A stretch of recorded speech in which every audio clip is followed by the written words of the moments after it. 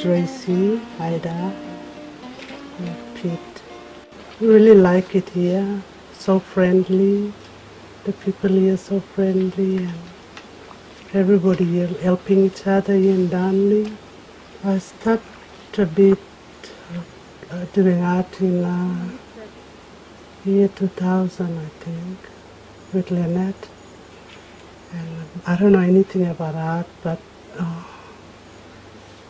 I'm really so thankful that, Lynette was here as a teacher. I like mostly doing jewelry. Yeah, I like jewelry. I really like painting too. I just want to try a bit more, see if I got the time.